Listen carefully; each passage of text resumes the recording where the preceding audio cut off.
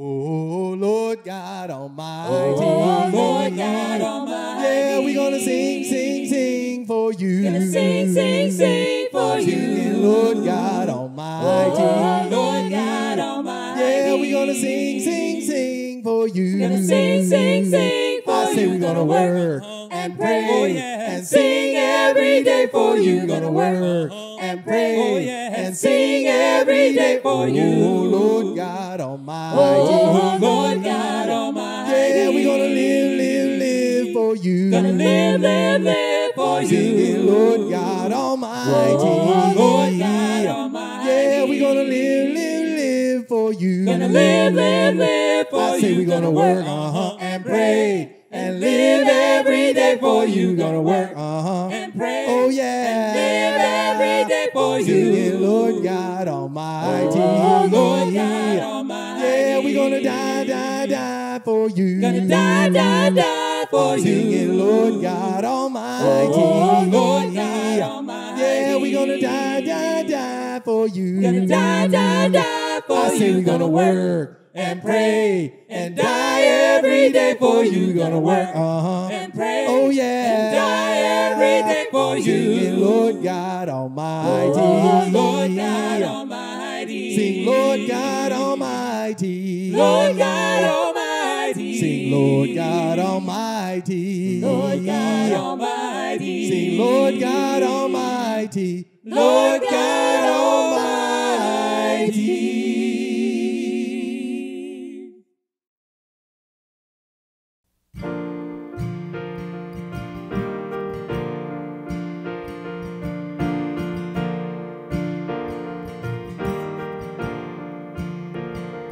Lord, I come, I confess, bowing here, I find my rest. Without you, I fall apart. You're the one that guides my heart. Lord, I need you, oh, I need you. Every hour I need you. My one defense, my righteousness. Oh God, how I need you. When sin runs deep, your grace is more. Where grace is found is where you are. And where you are, Lord, I am free. Holiness is Christ in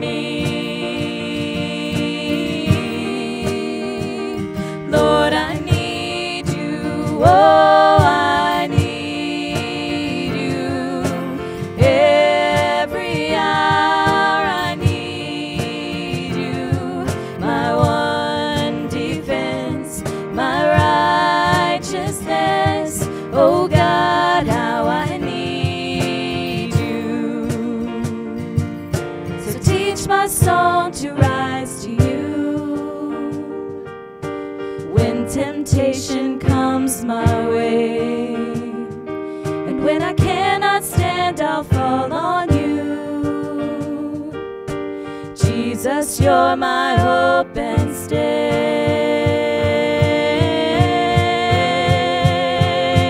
Lord, I need you. Oh, I need you.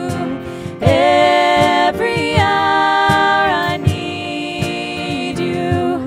My one defense, my righteousness. Oh God, how I need you. My one defense, my righteousness. Oh God, how I need you.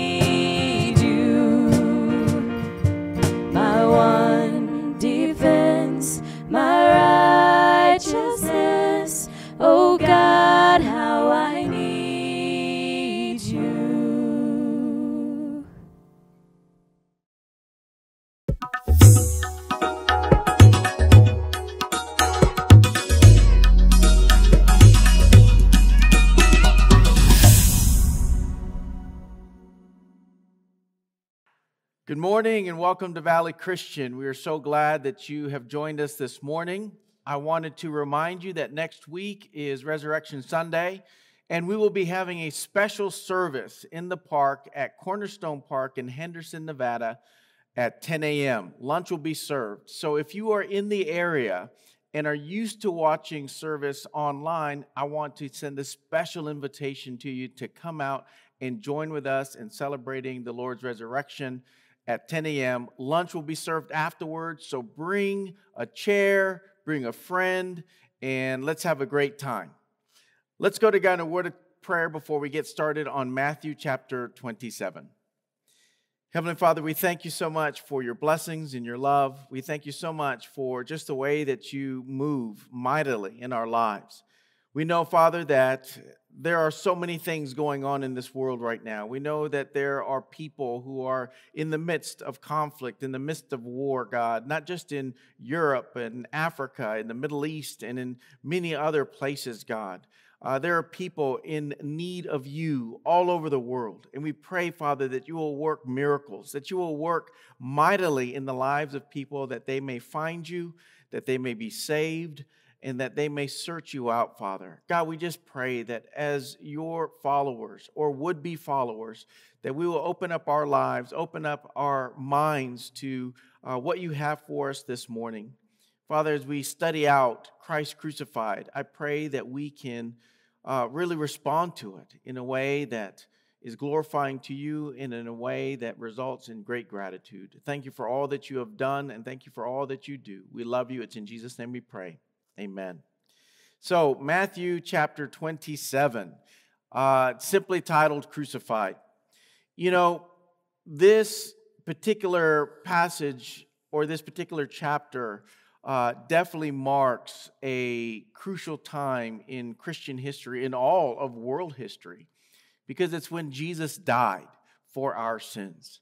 It's when Jesus took on the sins of the world, and basically it allows us to have that relationship with God. But I just want us to understand that it's just half the story. As awesome as it is for Jesus to have died for us, what's even more important is that he rose from the dead. And that's why we put so much emphasis on the resurrection. Yes, we take communion every week, and this will serve as our communion message.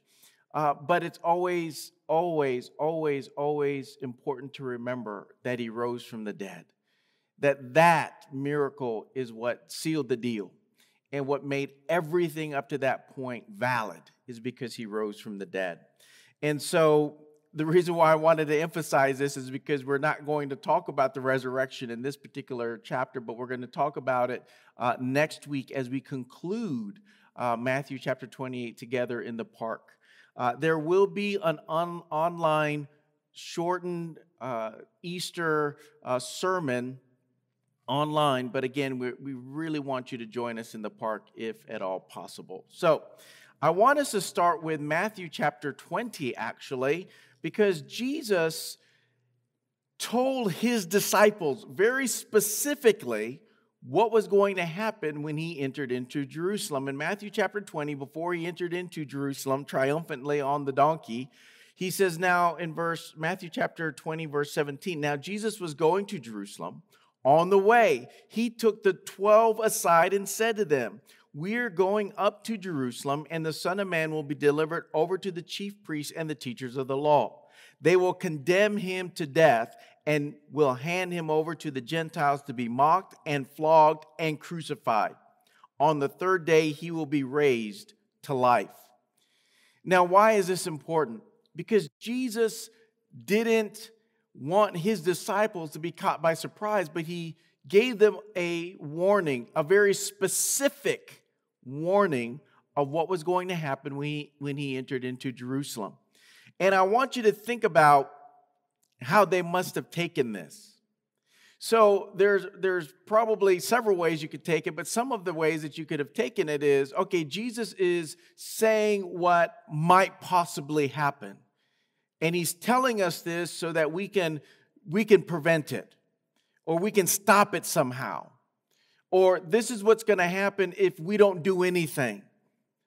And For some disciples, namely like a Peter, as Lester did a great job last week of going through Matthew chapter 26, and if you haven't read it or watched that video, I encourage you to do so. Peter struck the servant of the people that came to arrest Jesus and cut off an ear. And in that way, Peter might have thought, oh, I'm going to stop what Jesus predicted. Judas, knowing that this was going to happen, who was, by many scholars' accounts, was a zealot, probably did what he did, as many speculate. He did what he did to try to force Jesus' hand to actually take action against what he just got through saying. He thought that if he could arrange a meeting between Jesus and these chief priests and teachers of the law, maybe he can force Jesus' hand to actually bring in the kingdom. For Judas, it was probably a misunderstanding of the coming of the kingdom, of what Jesus has been talking about. And again, there's a lot of speculation. I don't subscribe to the fact that Judas just didn't believe in Jesus. I think he misunderstood Jesus and did something just something very wrong because of his misunderstanding and his desire to see something other than what Jesus was trying to do. But again, that's up for debate, that's up for speculation. You'll find people on all sorts of the spectrums. But what we do know is Jesus predicted his death. He predicted his flogging, his crucifixion, his mocking. So it shouldn't have been a surprise to his disciples. And so I want to start in chapter 27, go back to chapter 27 and start reading. And just like Lester, I'm going to read and give a little bit of commentary, but so much of what we're going to read speaks for itself. And so I want to encourage you to listen. I want to encourage you to try to put yourself in the scene, in this situation, the way his disciples would have seen it. To really begin to understand the magnitude, to understand the feelings that they must have been feeling, seeing their rabbi, their beloved rabbi, mocked and flogged and crucified and dying. Early in the morning, verse 1, all the chief priests and the elders of the people made their plans how to have Jesus executed. So they bound him, led him away, and handed him over to Pilate, the governor. When Judas, who had betrayed him, saw that Jesus was condemned, he was seized with remorse and returned the 30 pieces of silver to the chief priests and the elders. I have sinned, he said, for I have betrayed innocent blood. What is that to us? They replied. That's your responsibility. So Judas threw the money into the temple and left. Then he went away and hanged himself. The chief priest picked up the coins and said, it is against the law to put this into the treasury since it is blood money. So they decided to use the money to buy the potter's field as the burial place for foreigners. That is why it has been called the field of blood to this day. Then what was spoken by the prophet Jeremiah was fulfilled. They took the 30 pieces of silver, the price set on him by the people of Israel, and they used them to buy the potter's field as the Lord commanded me. Now, this is definitely a picture of worldly sorrow versus godly sorrow that we read about in 2 Corinthians chapter 7. A couple of things to bring to mind. Number one, this particular scene is not in chronological order. This really took place after Jesus was condemned to death. Up to this point, maybe Judas was hoping and praying that the outcome would be different. But when he realized Jesus was condemned to death, he was seized with remorse and he basically returned the 30 pieces of silver. And you can read some of this in Zechariah chapter 11 and Jeremiah chapter 19, where you see some of the same wording in the references to the 30 pieces of silver, the potter's field, and throwing those 30 pieces of silver into the house of God. And these things that Matthew ties back to the Old Testament is significant because, again, his audience is Jewish. And so they're seeing Judas play something out that was recorded in the Old Testament. But like I said, this was something that was a sorrow that was very worldly. Some would contend that Peter did something worse than what Judas did. See, Judas didn't know that Jesus was going to end up dead. He didn't realize he was going to condemn Jesus. He was hoping for a different outcome. Peter, on the other hand, denied Jesus 3 times, basically saying that though I was chosen to serve this rabbi, I reject him as my rabbi. I don't know the man as my rabbi. He rejected Jesus, something to the Jewish mindset far worse than maybe what Judas did in intent. And yet Judas didn't go back to Jesus. Peter eventually ended up in front of Jesus, who restored him, and that was recorded in the book of John. And I believe that this is so important for us to understand that Jesus, the story and the narrative of Jesus, is one of hope. Now, a lot of people will say, well, would Jesus have taken Judas back? And, there's a lot of speculation. This is what happened. But this, I believe, is not the story that Jesus wants played out in the lives of those who sin, in the lives of those who feel helpless or hopeless. I believe God wants people to come to a repentance that leads to life. All of us who are viewing this or listening to this, we have an opportunity, if we're not in a relationship with God, to repent and come to Jesus. Because that is why Jesus died. That is why he came back to life, so that we can repent, have a mind change that leads to a heart change, that leads to behavior change, that can lead to a relationship with Jesus Christ. And we cannot be controlled by our emotions. Emotions not tempered by the Word of God will not lead us in the right direction. We need the Word of God really guiding our emotions as we live out this life. Let's get back to the text in verse 11. Meanwhile, Jesus stood before the governor. So we went from after he was condemned with Judas back to before he was condemned and on trial. Meanwhile, Jesus stood before the governor, and the governor asked him, "Are you the king of the Jews?" "You have said so," Jesus replied. When he was accused by the chief priests and the elders, he gave no answer. Then Pilate asked him, "Don't you hear the testimony they are bringing against you?" But Jesus made no reply, not even to a single charge, to the great amazement of the governor. Now it was the governor's custom at the festival to release a prisoner chosen by the crowd. At that time they had a well-known prisoner whose name was Jesus Barabbas. So when the crowd had gathered, Pilate asked them, "Which one do you want me to release to you? Jesus Barabbas, or Jesus who is called the Messiah?" For he knew it was out of self-interest that they had handed Jesus over to him. While Pilate was sitting on the judge's seat, his wife sent him this message: "Don't have anything to do with that innocent man, for I have suffered a great deal today in a dream because of him." But the chief priests and the elders persuaded the crowd to ask for Barabbas and to have Jesus executed.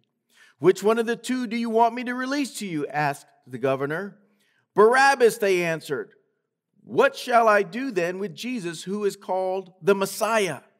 Pilate asked. They all answered, "Crucify him." "Why? What crime has he committed?" asked Pilate. But they shouted all the louder, "Crucify him." When Pilate saw that he was getting nowhere, but that instead an uproar was starting, he took water and washed his hands in front of the crowd. "I am innocent of this man's blood," he said. "It is your responsibility." All the people answered, "His blood is on us and our children." Then he released Barabbas to them. But he had Jesus flogged and handed him over to be crucified. This pretty intense passage of Scripture, this scene of Barabbas being set free. And in some Gospels it talks about that he was a murderer. And he was released. If you really think about it, Barabbas was the very first person to benefit from the death or the condemnation of Jesus Christ. But what we see is that nobody is innocent. No one is innocent. Just because Pilate washed his hands in front of the crowd and pronounced himself innocent, well, Pilate's not the ultimate judge. Pilate could have released Jesus. Pilate could have made that decision. And again, here we go into this discussion of free will and God's will and sovereignty and a choice. God knew what Pilate would do. He knew that Pilate would succumb to the pressure of the crowd. He knew that Pilate would have to, by reason of his position, punish someone who was known as a king or a threat to Rome. But what is so intense is that statement by the Jewish people. And again, remember, they were persuaded by the chief priests and the elders. And that statement that his blood is on us and our children. You know, it goes back to just understanding that choices have consequences. I don't believe that all this happened for just by happenstance. It happened for a reason. And I believe that some of that judgment came at the destruction of Jerusalem and the destruction of the temple. But bottom line is this: nobody is innocent. In 1 John chapter 2, verse 2, it says, He is the atoning sacrifice for our sins, talking about Jesus, and not only for ours, but also for the sins of the whole world. You know, it would be easy to assign blame to Pilate, assign blame to the chief priests and the elders, which they did take initiative to really kill Jesus and to take him before Pilate, hand him over to the Gentiles. And, you know, if there's anyone that deserves the majority blame, it absolutely would be them. But we also have to understand that Jesus died for all of our sins. That God's grace caused Jesus to atone for all of our sins. And we have to respond if the act of what Jesus did is to be applied to our lives. See, Jesus died so that we can have that opportunity to have our sins washed away, atoned for, and to have that relationship with God. Many from the first century till now reject, dismiss, don't accept what Jesus did on the cross. I pray that we don't do the same. I pray that those of us who have really embraced by faith what Jesus did on the cross, that we live a life of gratitude. I mean, you think about this. I remember when I studied the Bible and read this, and my wife, when she studied the Bible and she read this, it changed our perspective of what Christianity is all about. It went from a list of do's and don'ts to a list of what can I do out of gratitude for my salvation, for the Lord who died for me and rose again. I pray that that's your attitude. I pray that serving Christ is not just a list of do's and don'ts, checklists. I pray that it is one long act of gratitude. Because He died for our sins, so that we could have a relationship with God, so that we could be saved, so that we can live a life for Him out of gratitude. Verse 27, then the governor's soldiers took Jesus into the praetorium and gathered the whole company of soldiers around him, dozens on dozens. They stripped him and put a scarlet robe on him, and then twisted together a crown of thorns and set it on his head. They put a staff in his right hand. Then they knelt in front of him and mocked him. "Hail, King of the Jews," they said. They spit on him and took the staff and struck him on the head again and again. After they had mocked him, they took off the robe and put his own clothes on him. Then they led him away to crucify him. You know, Isaiah chapter 53 talks about the suffering servant. That is definitely a messianic passage of Scripture describing what Jesus would go through as a servant of God for us. You know, if you ever read a medical account of what Jesus went through, after the scourging and the beating, after he was whipped and his back ripped open by the flagellum or the cat of nine tails, while his back is bloody, oozing blood, then they stick this robe on him and probably leave it on long enough for it to become sticky and stuck to the wounds. And then they rip it off afresh to expose the wounds, to start the bleeding all over again. And then he goes to be crucified. He went through a massive trauma. And in Isaiah chapter 53, starting in verse 2, it says, "He had no beauty or majesty to attract us to him, nothing in his appearance that we should desire him. He was despised and rejected by mankind, a man of suffering and familiar with pain. Like one from whom people hide their faces, he was despised, and we held him in low esteem. Surely he took up our pain and bore our suffering, yet we considered him punished by God, stricken by him and afflicted. But he was pierced for our transgression. He was crushed for our iniquities. The punishment that brought us peace was upon him, and by his wounds we are healed." This is what Jesus went through for us. How grateful and thankful we should be for his act of bravery and courage and sacrifice, that we could have a relationship with God Almighty. Going on in verse 32, as they were going out, they met a man from Cyrene named Simon, and they forced him to carry the cross. They came to a place called Golgotha, which means the place of the skull.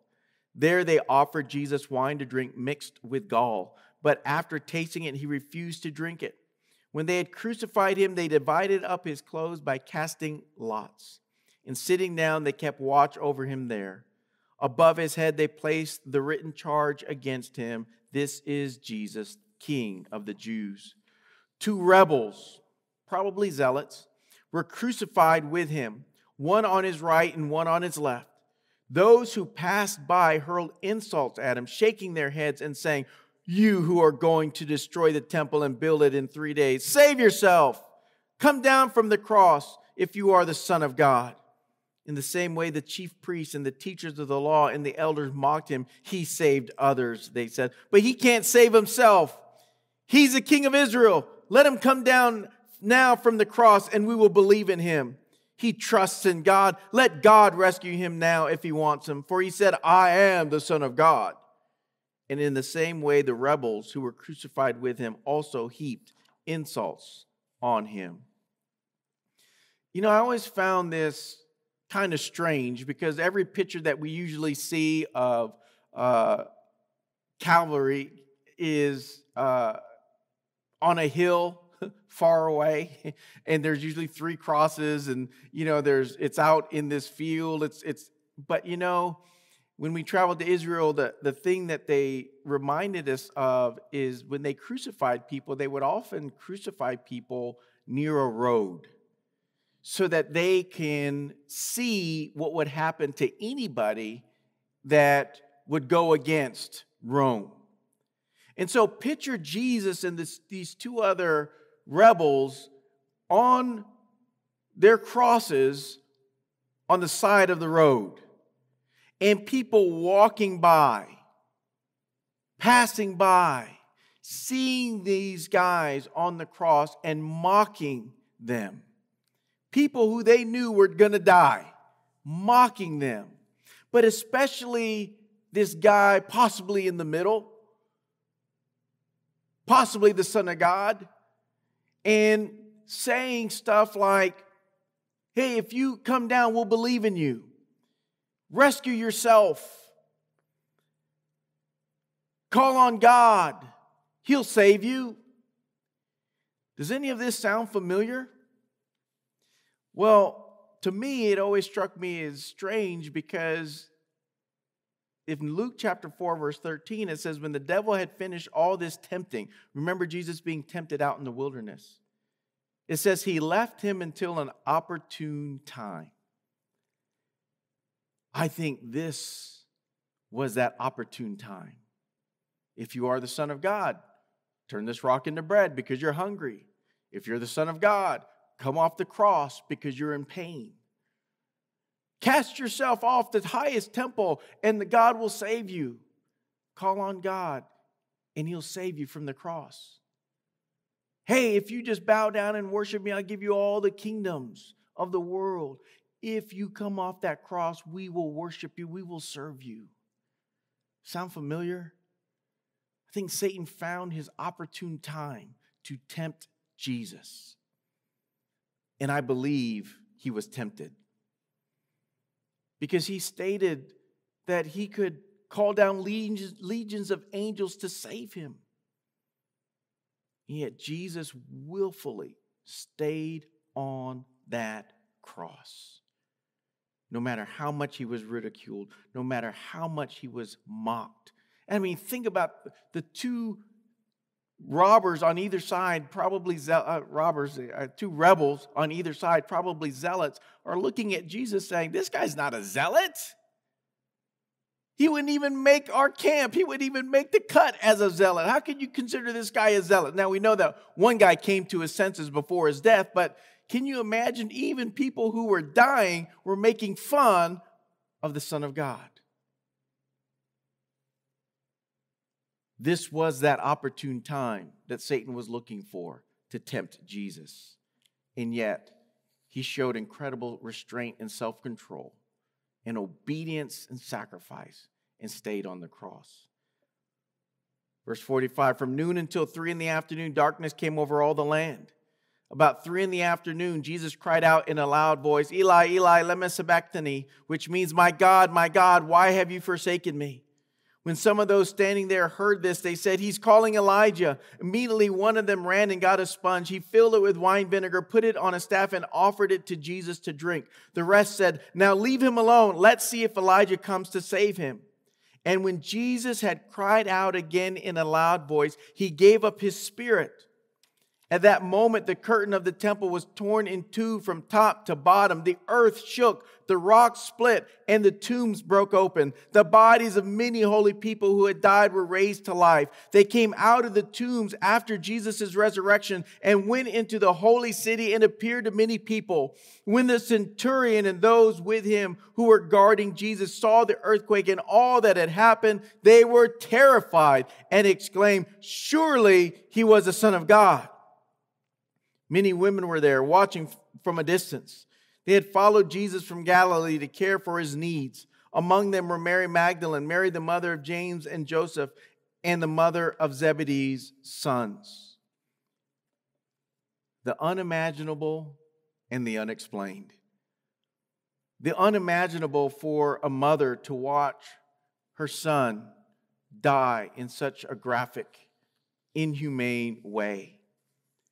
The unimaginable of what the disciples thought about and probably could never imagine that it would be or go down like this. Even though Jesus told them, I don't think they ever imagined it can go down in this way. Darkness, rock splitting, tombs opening, earthquakes, tombs breaking open, and the resurrection of holy people and entering into the city after his resurrection. All of this led to the proclamation by Gentiles, surely he was the Son of God. A proclamation that Jesus' own people never made, never believed. But Gentiles did. Now, I always thought, what am I going to say when I get to this part of Matthew about the dead being raised and all that. And honestly, I don't know what to say. And the reason why I don't know what to say is because Matthew didn't even say anything else about it. The strangest thing in probably all of Scripture, and Matthew and the Scriptures are silent. I think history books are silent. And so you have all this speculation. You know what? You can read it on your own. I don't want to sit here and speculate. All I know is the Bible said the bodies of many holy people who had died were raised to life. And you can read in the Old Testament scriptures and prophecies about the dead coming back to life, holy people coming back to life. You could read in the New Testament the talk about that the dead in Christ shall rise first. You could do all this connecting and speculating, but Matthew is silent. He's silent on literally the first zombie apocalypse, so to speak, but they weren't the living dead. They were alive. They were brought back to life. So they weren't like dead people just reanimated. But I think what we should be in awe of is that when Jesus gave up his spirit, it wasn't taken from him. It was given up by him. Once again, demonstrating his willingness to lay down his life for us. I leave it to you to do your own research about the unexplained. But understand, if the Bible didn't explain it, we're just speculating. Verse 57, as evening approached, there came a rich man from Arimathea named Joseph, who had himself become a disciple of Jesus. Going to Pilate, he asked for Jesus' body, and Pilate ordered that it be given to him. Joseph took the body, wrapped it in a clean linen cloth, and placed it in his own new tomb that he had cut out of the rock. He rolled a big stone in front of the entrance to the tomb and went away. Mary Magdalene and the other Mary were there, sitting opposite the tomb. This guy, and I heard this from my wife, who heard this from a sister, I believe in the Middle East, that asked this question: what did Joseph have to gain by putting Jesus in his own new tomb? Think about it. Joseph had become a disciple and asked for Jesus' body, wrapped it in a clean linen cloth, and put it in the tomb. Now, I don't know if Joseph did this because he believed Jesus was going to rise again on the third day, but as my Bible doesn't tell me he was there on the third day. So what did Joseph have to gain? What kind of kudos was he seeking? What kind of blessing was he seeking from Jesus, who was dead? I believe he did this because if he was a disciple of Jesus, Jesus was his rabbi, and he loved his rabbi. He loved the Son of God. And I look at this and I say, why do we do what we do? Do we do it for the blessing? Or do we do it because he's Jesus? He's our Messiah, our Savior, our Rabbi, the one that we follow, the one whom we would die for, the one that if he were never to bless us with one thing ever again, we would still serve him wholeheartedly, because it's not about the things, it's about him. I say we imitate Joseph and give of our lives, give of ourselves, not to receive, but because of who Jesus truly is. Verse 62, the next day, the one after preparation day, the chief priests and the Pharisees went to Pilate. Sir, they said, we remember that while he was still alive, that deceiver said, after 3 days I will rise again. So give the order for the tomb to be made secure until the third day. Otherwise, his disciples may come and steal the body and tell the people that he has been raised from the dead. This last deception will be worse than the first. Take a guard, Pilate answered. Go, make the tomb as secure as you know how. So they went and made the tomb secure by putting a seal on the stone and posting a guard. You know, Jesus was guarded out of fear because the story wasn't over. Even his persecutors were like, you know, if he rose from the dead, or even if his disciples stole the body and told the people that he rose from the dead, that would be horrible for them. And if you've been around it for any length of time, you've heard that Jesus is either Lord or he's a liar, he's a legend, he's a lunatic, or he's Lord. You know, and I'm not going to go through that. Again, you can find this all online. It's not new stuff.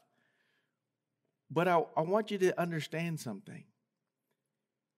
They were guarding against the greatest miracle to ever happen, out of fear that their lives would be proven a lie, that their ways would be proven false, that Jesus would be proven correct and truly the Son of God.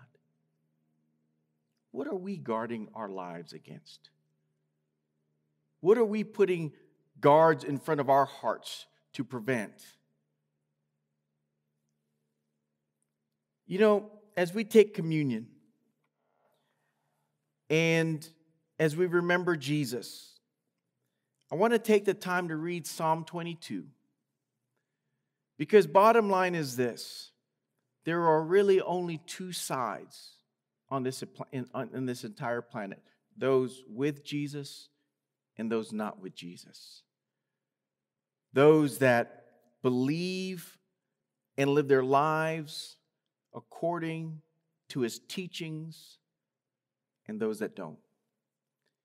Where do you fall in? Where do you want to fall in? I pray that we will take this crucifixion account to heart, because he died for us.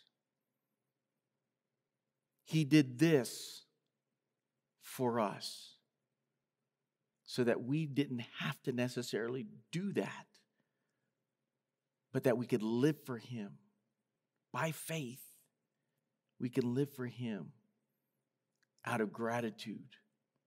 Let's read Psalm 22, a psalm that is very messianic, prophetic, and something that Matthew referred to a lot, directly and indirectly, and the gospel writers referred to a lot, directly or indirectly. So I'm going to read this, and then we're going to pray, and we'll take communion together. My God, why have you forsaken me? Why are you so far from saving me? So far from my cries of anguish? My God, I cry out by day, but you do not answer. By night, but I find no rest. Yet you are enthroned as the Holy One. You are the one Israel praises. In you our ancestors put their trust. They trusted you, and you delivered them. To you they cried out and were saved. In you they trusted and were not put to shame. But I am a worm and not a man, scorned by everyone, despised by the people. All who see me mock me. They hurl insults, shaking their heads. He trusts in the Lord, they say. Let the Lord rescue him. Let him deliver him, since he delights in him. Yet you brought me out of the womb. You made me trust in you, even at my mother's breast. From birth I was cast on you. From my mother's womb you have been my God.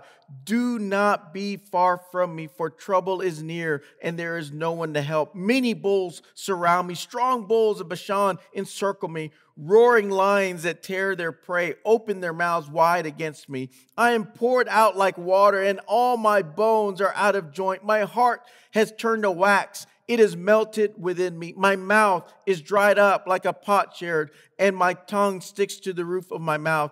You lay me in the dust of death. Dogs surround me. A pack of villains encircle me. They pierce my hands and my feet. All my bones are on display. People stare and gloat over me. They divide my clothes among them and cast lots for my garment. But you, Lord, do not be far from me. You are my strength. Come quickly to help me. Deliver me from the sword, my precious life from the power of the dogs. Rescue me from the mouth of the lions. Save me from the horns of the wild oxen. I will declare your name to my people. In the assembly I will praise you. You who fear the Lord, praise him. All you descendants of Jacob, honor him. Revere him, all you descendants of Israel, for he has not despised or scorned the suffering of the afflicted one. He has not hidden his face from him, but has listened to his cry for help. From you comes the theme of my praise in the great assembly. Before those who fear you, I will fulfill my vows. The poor will eat and be satisfied. Those who seek the Lord will praise him. May your hearts live forever. All the ends of the earth will remember and turn to the Lord, and all the families of the nations will bow down before him.